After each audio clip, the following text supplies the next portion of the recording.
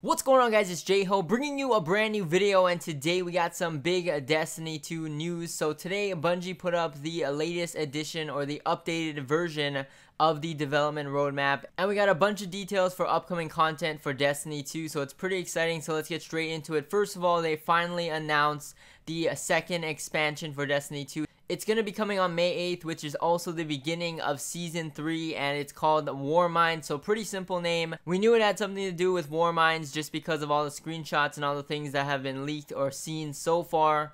But we're going to get a full reveal of that in one of Bungie's live streams on Twitch, so that's going to be happening on April 24th, which is like 2 weeks before the expansion is going to drop. So that's going to be pretty exciting. I'm always excited for new Destiny content, and hopefully it's a lot better than what we saw with Curse of Osiris. Hopefully we got a lot more things to do within the expansion. And then also starting with Season 3, all of the DLC Crucible maps will be available to any Destiny 2 player as long as you own Destiny 2, so it doesn't split up the player base for Crucible specifically or PvP. So I think that's a really good idea, especially people that solely like playing Crucible.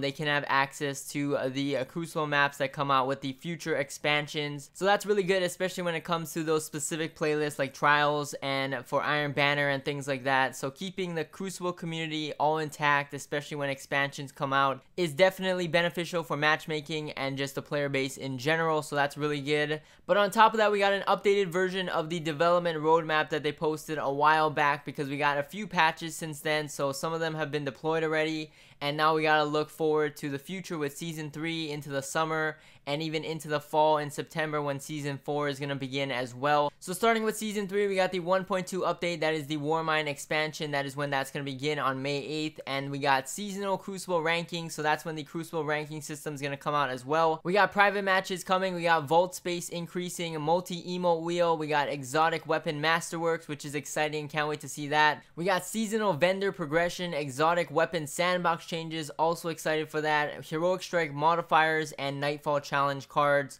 So all of these were mentioned before in a previous Bungie blog post and things like that, but they didn't really get too far into detail on any of the specific topics. So can't wait to see more on some of these, especially like the exotic sandbox changes as well as exotic weapon masterwork. So that's going to be exciting, on top of the other more simple changes like vault space increase and things like that.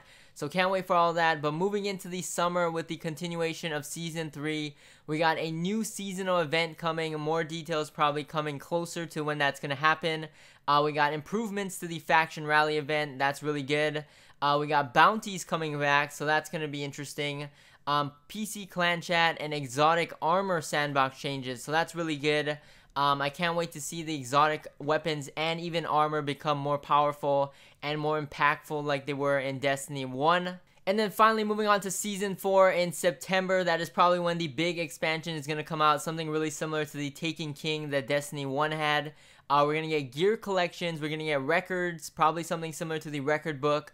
We're going to get weapon slot changes as well as weapon randomization. And on top of that, there's going to be more to come that they didn't reveal yet. So I'm really excited for the September one. I think that's going to be the biggest one yet, on top of the fact that it's going to have a big expansion probably with it. I think by September with that update, everything should be coming together. I'm pretty excited to hear about the weapon slot changes.